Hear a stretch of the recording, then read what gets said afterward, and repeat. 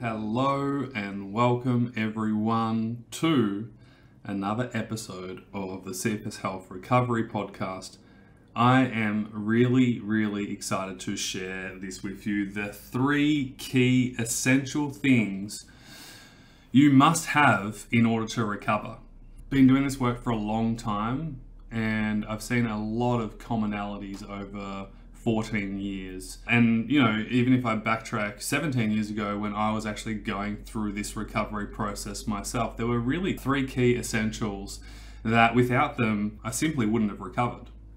And so frankly, I want to share this with you because I think this work is very powerful. And if you just get these 3 things, it's going to make a hell of a lot of sense.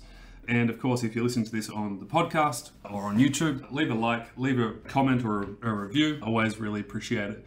Before we get into this topic, I want to share Win of the Week. Win of the Week this week goes to one of our lifestyle integration members, Mitchell. Mitchell literally posted the coolest win, said it was one of the best top 5 weekends or experiences of his life. And he got to go to the AFL, Australian Rules Football Grand Final to watch his favourite team win the Grand Final. He literally had the best seats. He posted a photo of, he was like behind the goals and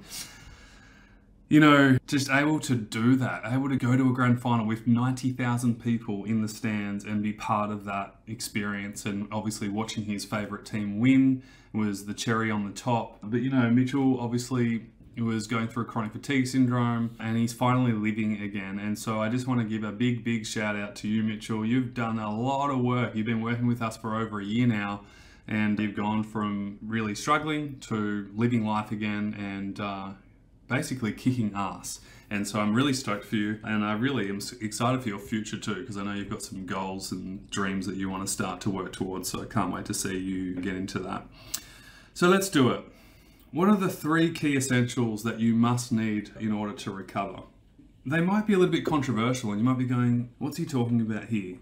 And so I'm going to get up on my iPad. If you're watching this on video, you'll be able to see this. The key 3. And so I want you to imagine a triangle, and ultimately there are 3 aspects to this. And you'll see in a moment the process behind this. This is kind of like a model and, pretty powerful one. So the 3 are this. Number 1 is behavior. And we're going to do a deep dive into this so it'll make a lot more sense. So number 1 is behavior. Number 2 is belief. And we're going to be talking about belief and beliefs. And by the way, this isn't like a mindset thing where it's like, oh, you've got to think yourself better or pretend that you're totally fine. No, hopefully you know that we don't believe in that stuff. We're all about, having a holistic approach and making sure that you're doing the right things at the right time. And so I want to go deeper into this because I'll explain to you what I'm talking about in terms of what beliefs mean. And number 3 is environment. And you might be going, what the hell is Toby Morrison talking about? Environment. That's the top 3 things that I need to recover. What's he talking about? Let's break it down right now. So in order to recover, you have to have 3 things. You have to have certain behaviors that help you move forwards and get healthy. Now, listen to this. You can't heal from an illness with the same behaviors that got you there in the first place.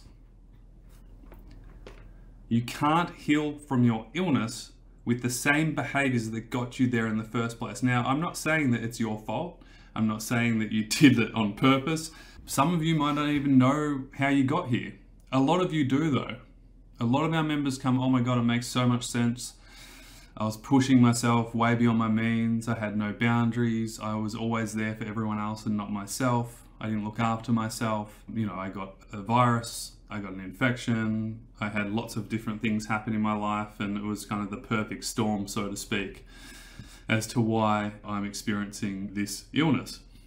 And for some of you that might not resonate at all, but I know for a lot of you, you're probably nodding your head going, yeah, well, it kind of makes sense. I was probably going way beyond my means and I didn't really listen to my body and I kind of took my life for granted and not really being true to myself, so to speak. Always trying to prove something. We've got a lot of type A personalities and perfectionists. And it all kind of ties in together. It's not just one thing. It's never just one thing. We've noticed that with thousands of clients over the years. It's never just one thing. It's usually a combination of things that get there. But in order to recover, there are a set of behaviors that you need to apply, embody, and do on the daily in order to move forwards. There's a certain set of behaviors and patterns that you can do that actually keep you stuck, right? They don't help you at all. They hinder you. And so what we need to do is really identify, well, what are the behaviors that one who recovers does? What do they do? What do they do in order to get healthy and feel good again and start to living again? What did Mitchell do? How does he behave? How does he show up every single week, every single day? How does he show up towards him and his life in order to get the results that he's got? Because there are people, and you might be one of them right now, who is sitting here going, I'm not feeling good, I'm getting worse, I'm struggling. Well, what are the behaviors that you're doing that are creating that experience for you? You know, a lot of people will go, oh, you know, but you tried the supplements, and then you tried the doctor and the psychologist, and then you're going to try an alternative therapy, and all these things that you're doing, trying to find someone or something to fix you. And I'm going to tell you the quickest fix right now, the fastest quick fix that I can actually 100% hand on heart say that works is doing the work. Like, he's doing what we're going to be talking about today, and obviously way more. There's more context to it, but that's the fastest quick fix. The slowest quick fix that will never work is you trying to find someone or something to fix you. And frankly, it just doesn't work. We see it time and time again. And that's why people come to us in the end. They go, oh my God, this makes so much sense. I've been going around merry-go-rounds and circles for the last 10, 20, 30 years. And now all of a sudden, this makes sense. So behavior is number one, and they all work intertwined with each other. Number two is belief/beliefs. And this is really important because if you believe that it's not possible for you, chances are you're not going to behave in a way that you need to or will in order to move forwards and recover.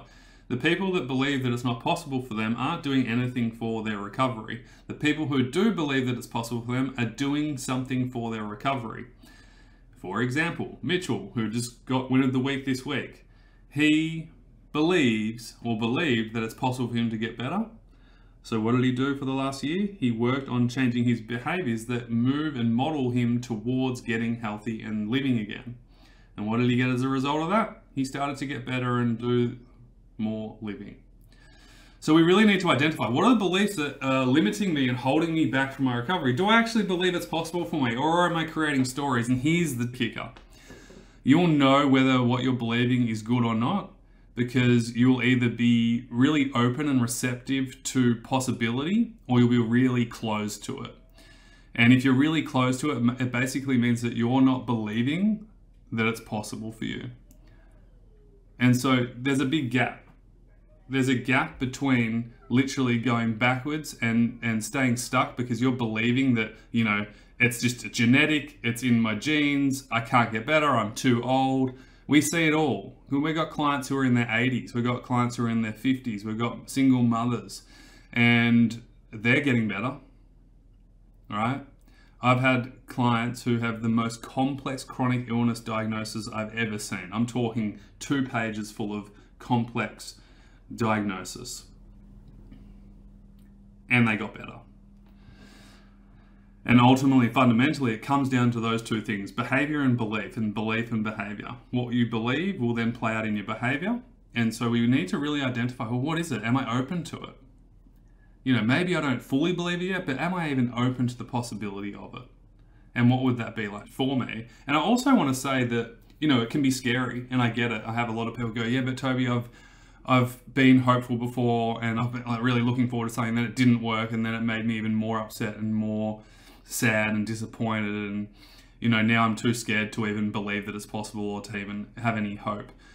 My offer to you is, was it false hope? You know, like, were you putting your recovery in the hands of someone or something outside of yourself? Chances are yes, so that was the case. This is different.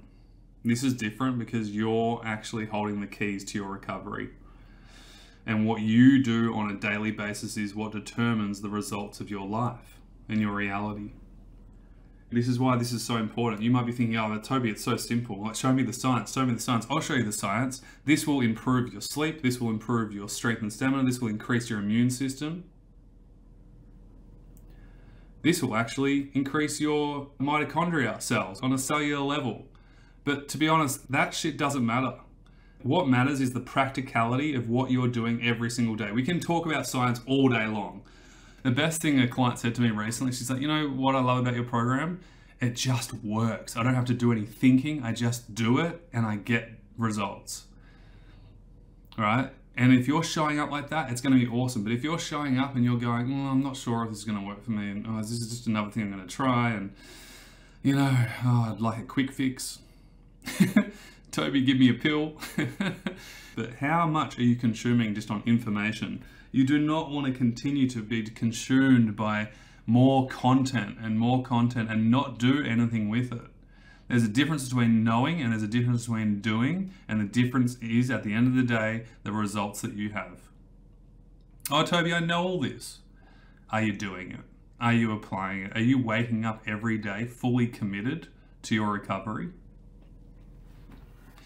And one of the favorite things and the most important thing that I actually think that, again, is going to help you with behavior and beliefs, and this is number 3, is environment. Because your environment is what you're surrounding yourself with on a daily basis. What are you listening to? What is that making you believe? What are you surrounded by when you wake up in the morning? What are you looking for? And sometimes in our program, especially on our initial welcome call for our new members every single month when members join, we talk about environment and we talk about success identity and success mentality. And basically there's 2 different ideas that we can model. One is the success identity, where we look for what we want and what we really believe in. So for example, if someone's doing really, really well, and obviously every single week inside our program, our members share a win from the week. And let's say a client like Mitchell just shares an amazing win, like, oh my God, I went to a football grand final, it was amazing. And then, you know, another member sees that and goes, yes, that's amazing. Congratulations. Like, tell me what you did to get there. That's amazing. That's a success mentality, because that person is bringing themselves closer to what they want. The other and opposite, it's basically pushing yourself away from success and what you truly want. And so that's when you would reject, you would compare, and you would push yourself against. And so if you saw the same person, you were in that mentality, you'd be like, oh yeah, but that person's younger, or they didn't have it as bad as me. Oh, that's so unfair.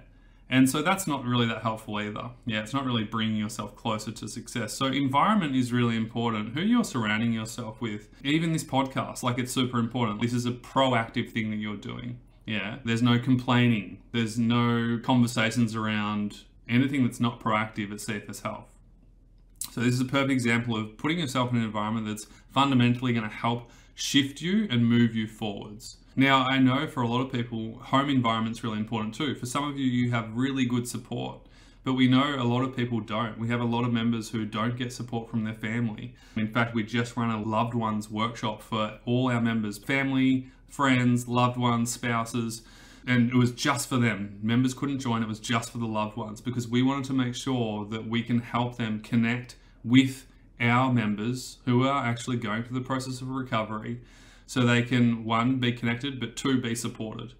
And it was phenomenal. Like, there was tears and joy and like, oh my God, like, this is so much more helpful to navigate this with this person rather than me hindering their recovery. And you know, most people do give out of love, but sometimes that way of giving is worry, and you don't need more worry. And so you want to make sure that you're putting yourself in an environment, a set of environments that are going to help you online and offline.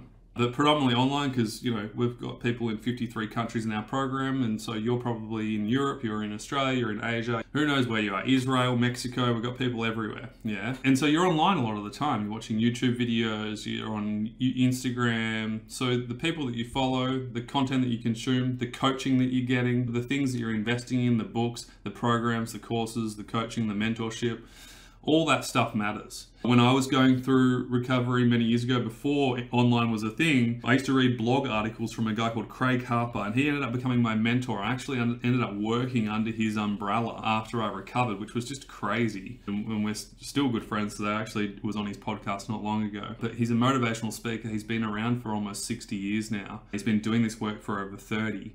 And I consumed his content like nothing else. I put myself in that winner's environment. He always spoke about attitude. He spoke about you being in control of the 24 hours that you've got every single day. What can you do? And so that really helped me propel. And I remember I basically made a goal. I was like, I want to be the Craig Harper for the people who are struggling with chronic illness, and basically help them even more than what Craig was able to help me with. And so big shout out to Craig Harper. Love you. You're amazing. But you can see here, if we're looking at this triangle, you see the cycle. Put yourself in a good environment. It'll help you change your behavior. If you're in a shitty environment, you're not being supported, you're not putting yourself in a winning situation, you're still going to leak behaviors that don't actually serve you and that you don't actually want, which is going to give you the reality and the results that you don't want either. But if you put yourself in a winning environment, one that uplifts you, and whether that's through our free Facebook group or reading good articles, YouTube channel, or investing in our program, whatever it is, yeah, you're putting yourself in a place of uplifting yourself. That will then have a direct reflection of the behavior that you choose to do, and that will then solidify the belief of what you want and what you're doing. And so it's a great cycle to be in, or a vicious cycle to be in, depending on what environment you're in, what behaviors you're doing, and what you're believing. And here's the coolest thing. Personally, the reason why I love our program so much is because we have a group of like-minded people who are on the same trajectory of recovery. And I don't think the coaching is the most powerful thing, although a lot of breakthroughs happen, a lot of aha moments happen when we do our group coaching sessions every single week with our members. But personally, I think the biggest thing that people get the biggest breakthroughs from is being in the environment that helps see others behaving in a way that they wish to. It helps people see, oh my God, that person just went for a run and they feel totally fine afterwards. So eventually that will be possible for me. And so it's closing the gap from where you're at to where you want to be. And so putting yourself in those situations is going to be the fastest way for you to move forwards to where you want to be. It's the power of proximity. And I say this all the time to our members. I'm like, you can't underestimate the power of proximity. The power of proximity basically says that who I surround myself with, I become, right? Who I surround myself with, I become. And what you're doing is you're putting yourself in possibility. And the other coolest part about that is being part of a group and being in that kind of environment, there's lots of sharing going on. So it's like, hey, I'm doing this and it's working, or hey, I'm here and this is what I did to get there. And so that is proximity. That is the power of proximity and the fastest way to get to where you want. So if we break it down, like I said, on this triangle, we've got environment shapes behavior, behavior shapes belief. Now, of course, this could go in the opposite direction too, where it could go, I'm changing my beliefs, which is going to help me change my behavior, and then it's going to help change my environment too. And so, you know, they all go hand in hand. Again, it could be I'm changing my behavior, which is changing my beliefs, and it's going to then change my environment as well. So where in your life are you stretched in terms of the big missing gap? Like, is it environment that you need to change? What you're focusing on, what you're investing in, where you're spending your time, energy, and money? Is it behavior? Is it like you just need help with behavior and you need to have that accountability with what you need to do? Remember I said the fastest quick fix is to do the work? Honestly, I see it time and time again. And, you know, you got to see the wins. It's just crazy.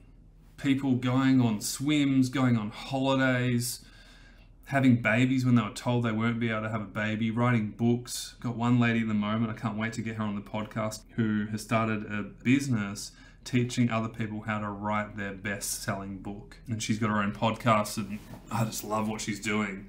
She's got like 6 kids. And when she came to us, she'd tried everything. And she was really in a bad way. and now she's living her life fully. And so, you know, you've really just got to ask yourself, like, what's limiting me? Is it the environment? Is it the behaviors? Is it the beliefs? Or is it all three? Or is it two? Or is it one? And then what are you going to do about it? You need to make a plan.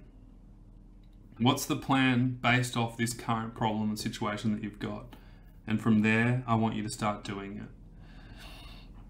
So I'm going to leave this little image up if you're watching this on video. Key three are environment, behavior, and beliefs.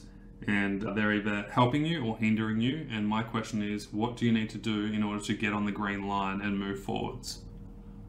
If you're in an environment that you don't like, that's not serving you, if you're doing behaviors that aren't helpful or useful, and it's not your fault.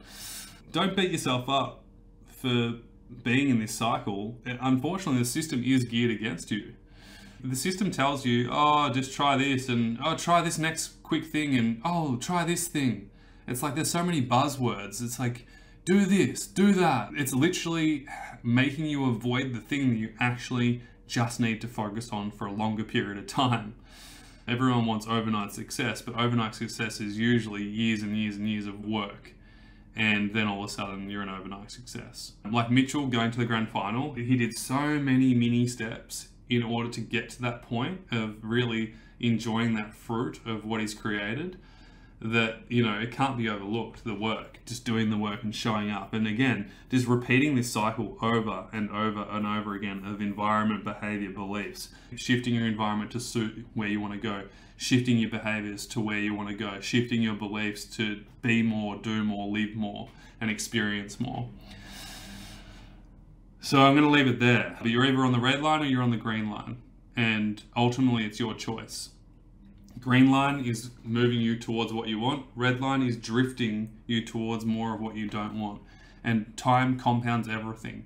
So you want to make sure that you get on that green line, and being on this podcast, listening to this right now, is getting on that green line. If you're listening to this on YouTube or if you're listening to this on Facebook, I want you to write, what are you choosing? Green line or red line? Type it in right now. I want to see it in the chat. Write this down in a journal. Write this model down. Environment, behavior, beliefs. What do I need to change? And what am I choosing? Am I going to choose the green line for myself, or am I going to just stay on the red line and suffer unnecessarily? You don't need to suffer the way you're suffering. It doesn't need to be this hard. What we want to do is take complexity to calm. We want to simplify things so you can start to move forwards. What you're going through is extremely hard. It's extremely difficult. It's extremely complex. You do not need more complexity with what is already so complex. You need to break it down and you need to simplify. I hope this has shifted your awareness. I hope it's really helped you. I really want you to look at that gap and go, how can I close it? How can I close that gap? As always, thank you so much for listening. I hope it's been of value. Let us know your biggest takeaway. I'd love to know. What was your biggest takeaway from today's session for you? It's going to be different, and I'm really curious and keen to see what it is for you. We'll spark a conversation in the chat box. All the best for now, and we'll speak to you very, very soon. Bye for now. The podcast really, really helpful. Here are 3 ways we can help you whenever you are ready. So first of all, we have a free information group on Facebook. And so if you do have a Facebook account, make sure you go and join that group. There is strictly no negative venting. It's a very supportive, uplifting group. And there are some great trainings in there that can help you get started with your recovery. So it's called the CFS Health Recovery Information Group. There's a link here anyway, so click that link and join it. The second thing is we have a bunch of free trainings that will really help you understand where you're at, but also help you move forward. So we're going to leave a bunch of free trainings for you. So click on that. We'll send it to your email, and obviously you can watch them in your own time. And thirdly, we've just created a 15-minute chat link. So if you're someone who's like, man, this sounds really good, this is really helpful, I really want some personal help, and you want to have a step-by-step plan that will help you go from where you're at to where you want to be, we have opened up a few spots to have a 15-minute call, no strings attached. Basically, this call is to see if or how we can help you. If we can, we'll be able to share with you some information on what that would look like. And if we can't, we'll send you some free resources that will help you if you would like to do that. So we're going to leave a link below. You can book in your 15-minute call. This is not a coaching call, so don't expect to get coaching in a 15-minute call. This call is really to have a conversation around you, what you need help with, and whether or not we can work together to help you get the results that you want. So if CFS Health, the mentorship program, sounds something you're interested in, but you're just not quite sure about it yet, this is a perfect opportunity to book in that call, have a chat, and then of course we can go deeper if this is something that you would like to do. Hope you found the podcast helpful. Please leave some love, especially on the YouTube channel. Go and comment on the videos that you found helpful, and appreciate all your support, and we look forward to speaking with you soon. All the best for now. Speak to you soon. Bye.